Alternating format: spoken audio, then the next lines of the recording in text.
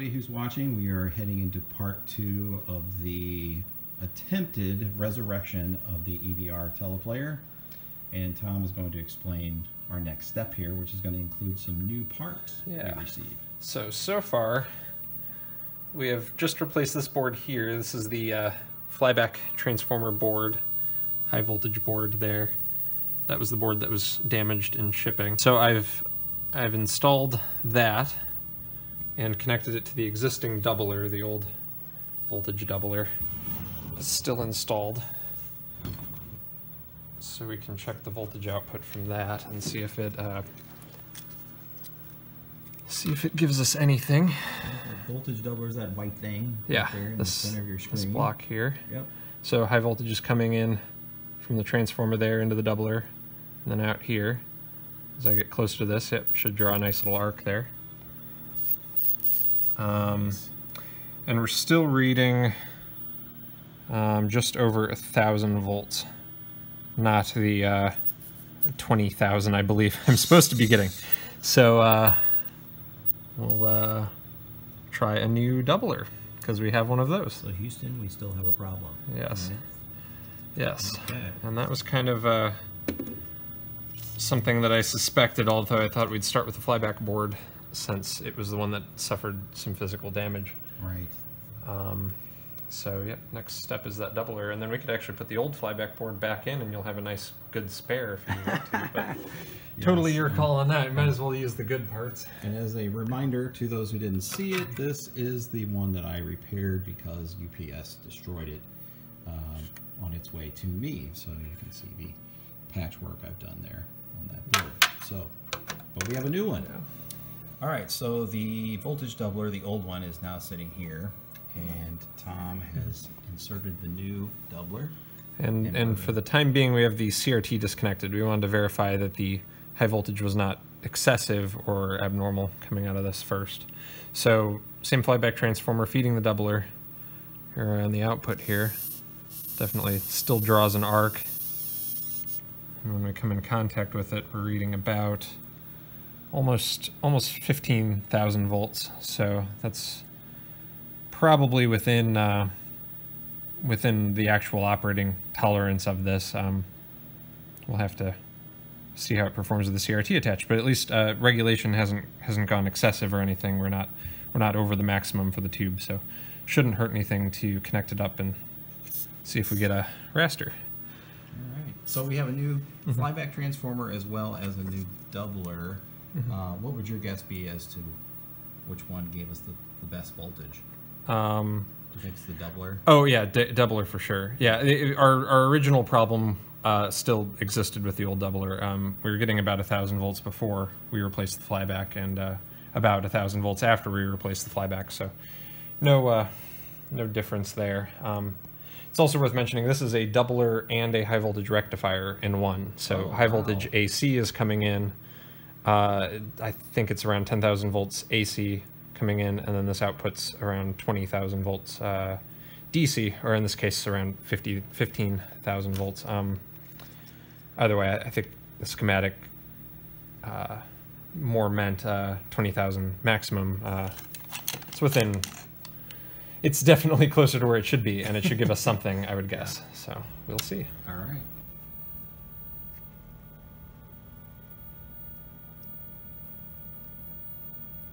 We don't have any arcing within the tube. That's good.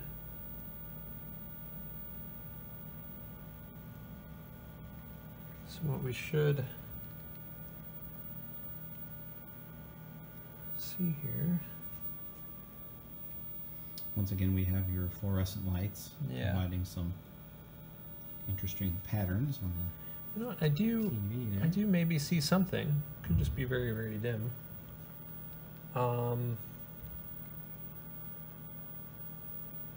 Should we turn all the lights out? See what Yeah. happens? No. We can. We could. I'm just going to throw this cover back on now. Okay.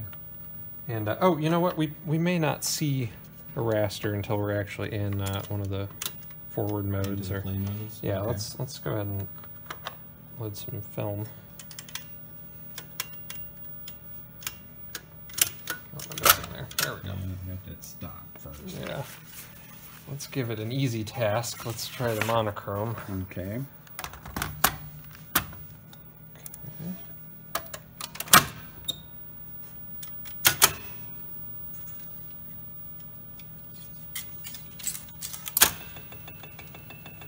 Ooh, we got our a little bit of a sound.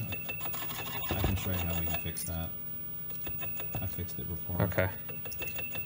Yeah, maybe we should stop and do that. Okay. But until then, we have something nearly resembling a picture. Yeah, we do.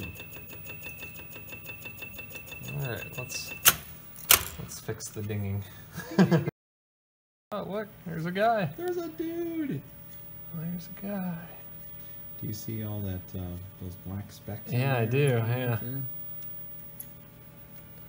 It's also, interestingly enough, my waveform monitor doesn't appear to even be trying. Oh, there we go. I'm in the wrong mode. There we go. So is that what we're supposed to see? Sorta. Oh. Yeah, I mean it has sync. It's a little high in gain. Kind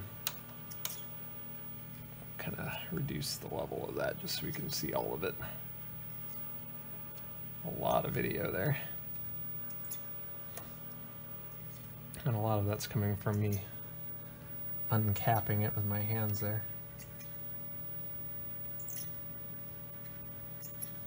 The sync pulse coming out of it is clean. That's good.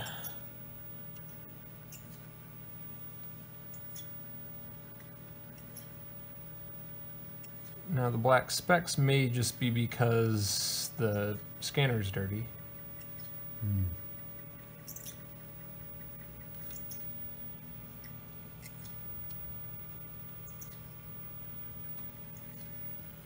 Okay. Yeah, So, the dude in that commercial mm-hmm. from 1967 was right about how quiet this thing is. I mean, it is just Yeah. almost whisper quiet. Well, because at the time, broadcast alternatives like a 2-inch quad were quite loud. You didn't want to be in the same room with them. No. Trying to cast a shadow on this, it's kind of tricky. There we go.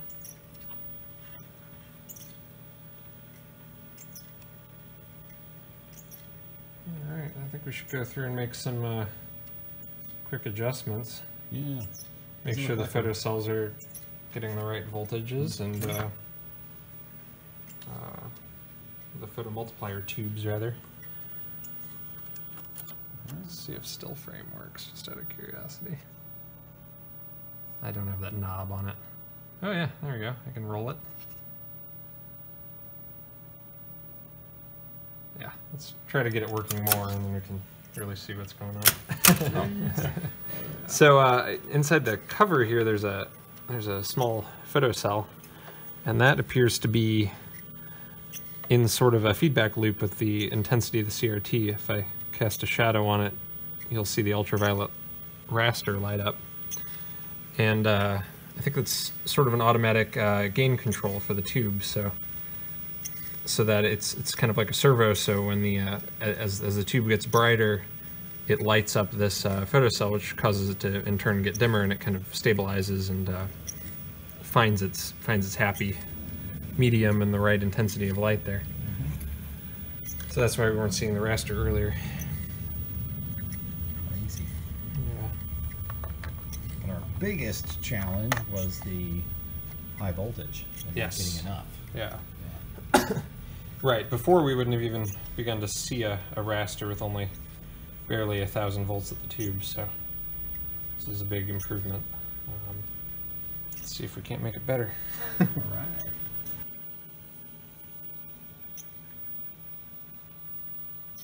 Okay, Tom. All right. What have we done? So clearly we now have a picture. So basically I adjusted the black level and the photo multiplier tube gain, so that's like essentially the brightness and contrast, if you will, of the output. So that allowed us to regain all that shadow detail and actually see a properly exposed picture. If you look up on the scope here right above, I have the black level sitting just at, if I hit stop there for a moment, you can see the black levels at, or in this case I guess a little bit below 7.5 IRE. That's the standard black level for video. And our picture level is peaking at around 110 or so. It's I didn't want to make it too dark. It's fairly rare that the film actually gets up that bright, so just keeping it there. So, and then I also adjusted the sync tip level, the horizontal and vertical sync level, to be negative 40 IRE, which is where it should be. So now the signal's about 1 volt peak to peak or so, so it conforms more to standard, NTSC standard. And right now that horizontal wobble that you're seeing is in my monitor. This monitor is a little picky. I should probably use something a bit older that was designed to sync to less stable signals. Although earlier it was behaving quite nicely. Yeah, it was. I don't really know what's going on now. Yeah. So maybe that's what we'll do next. I may grab a small monitor so we can look at the stability on that. So I guess next, oh, and the other thing we did was clean the face of the CRT. The scanner tube was very dirty, and that was putting a bunch of sort of black specks into the image. So that's improved greatly. Yeah. So this is in the A output. So this is track A monochrome. If I switch over to track B, I kind of just get a blurry blob. Interestingly, though, the dust specks on the tube are still, the dust specks are still sharp, so there may be something strange going on there. Yeah, and then but the A track looks good. We have an eerie shadow, black shadow on that left side too. So. Yeah. So ordinarily I would assume that it was out of focus, but if that was the case, I'm not sure why the black specks would be sharp. Oh, you know what? Yeah, if the lens was out of focus, the CRT I think would still give you sharp specks. Yeah, it would, because it's just picking up the available light from the CRT. So yeah, I bet we just have a lens out of focus there. That's what we'll check next. But our A track looks good. It's amazing. I'm gonna see if I can't do something about this monitor for further testing. All right, so just a moment ago we noticed that there was some smell of smoke, burning, I guess, not smoke. Yeah, kind of more like burning dust, and we just wanted to make sure that there wasn't any wasn't anything out of the ordinary. There are 2 large power resistors on the bottom here. One of them's at around 150 degrees.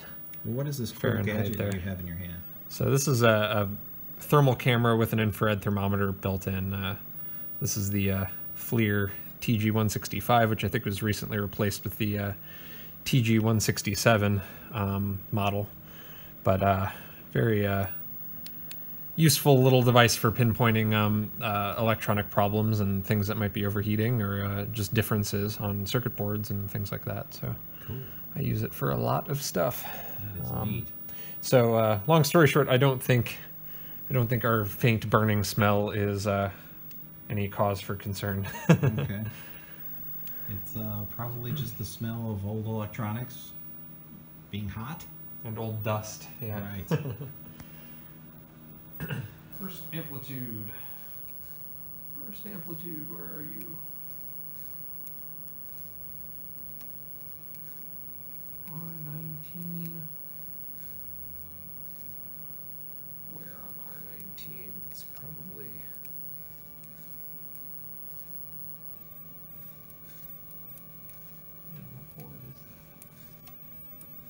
Tom and I spent several hours tweaking that EVR.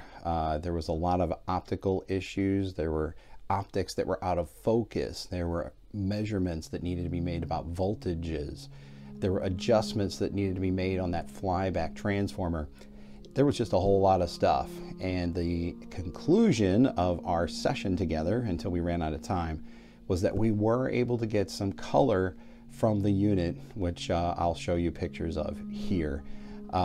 Very, very exciting stuff. I mean, this is a 50-year-old VTR, videotape recorder using film, that we were able to bring back to life. And so it was very exciting as we went over one hurdle and reached another hurdle, and we're able to finally get an image up on the screen, which is pretty amazing. So I hope you guys enjoyed it as much as we did, the discovery.